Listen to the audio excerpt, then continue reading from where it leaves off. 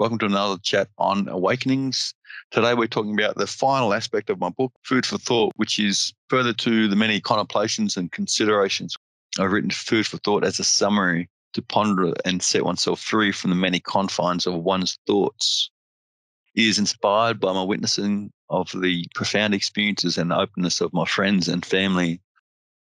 I feel we must correct our thinking to truly nurture ourselves, to be open to greater possibilities and a deeper, more meaningful life.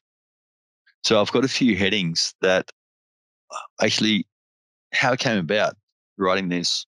I was looking to write some insights for social media for giving me a sense of myself, and I came up with Food for Thought, and I wrote it I was talking to Linda, and Linda said, I'll write something.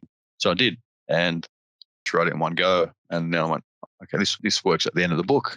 So we did extracts for the social media, but it's contemplations, deep contemplations on things that I feel is worth considering when you get lost in life.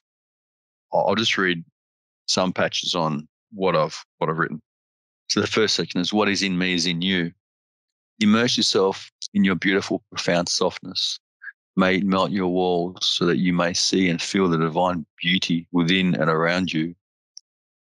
What is in me is in you.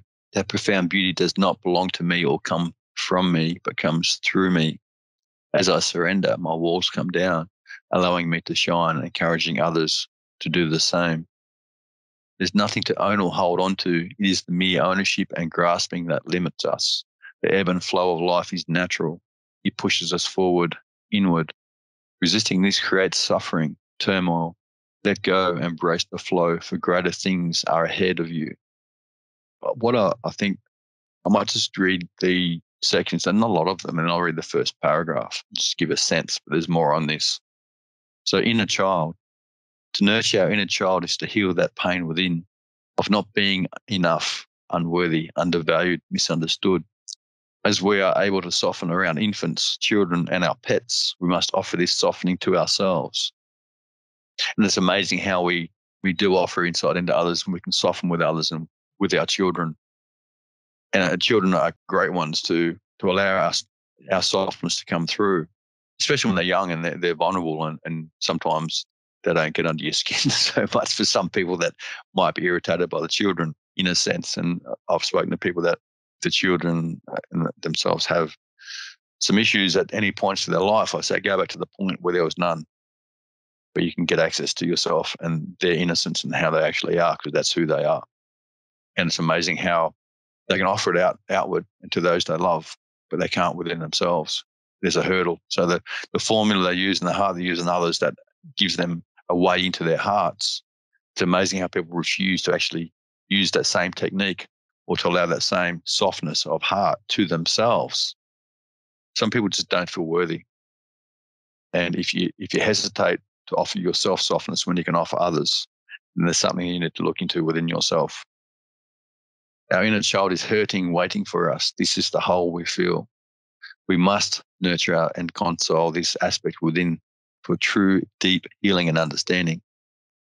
So it goes on with a few other paragraphs on insight into the inner child and to get in touch with yourself, your heart.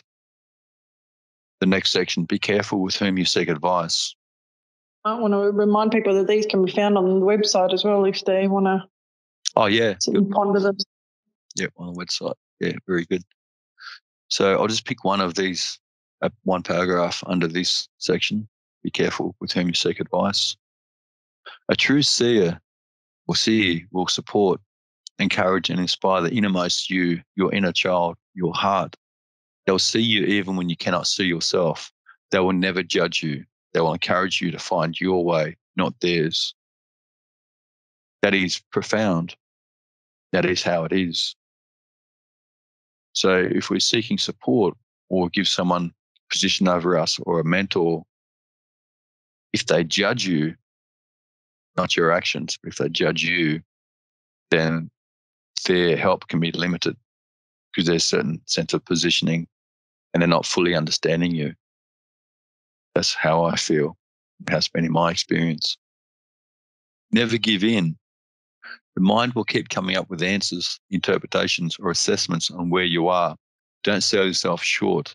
Never settle for an idea that restricts you. be prepared to let all thoughts go. You will not lose yourself.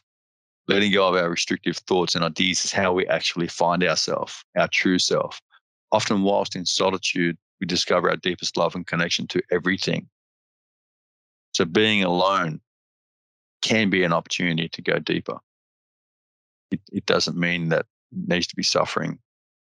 And at the times when you reflect, it's a great opportunity to discover yourself.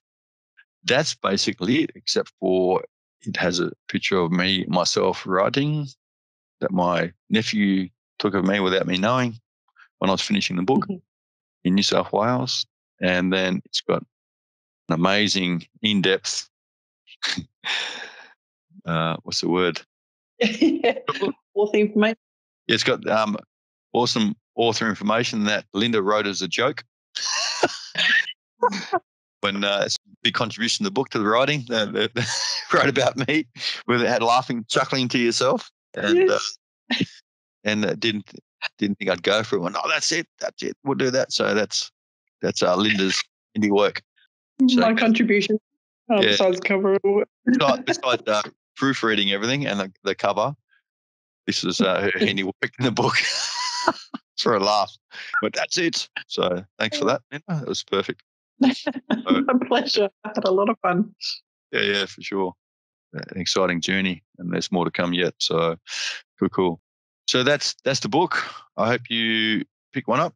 We're actually, Linda and I, in the process of changing the cover because we've made the finals. The book's made the finals for 2 international competitions, Indie Author and Book Excellence Awards. So we're revamping the cover, just changing a couple of things, and we'll put more information on the back just for what information I just revealed. So there'll be a slight change, but it's basically the same. Happy reading, and feel free to reach out at any point. We will continue the chats. We'll go where life takes us. Yeah, that's it. All sorts of topics. Yeah, if we see something in the media or something's going on, like most people, we'll just have a talk about it and give our spin, our own experience, and give things to ponder and consider, contemplate. So thanks for going through the reviews of the book and getting a deeper sense of what each chapter was meant for. Yeah, it's been a fun journey, and we'll look forward to many more podcasts and seeing where things evolve and where things naturally go. So cool. Anything, Linda? Yeah. Okay. Onwards and upwards. Onwards and upwards. That's it. So thanks for listening to another chat on Awakenings, and we'll look forward to the next one. Bye for now.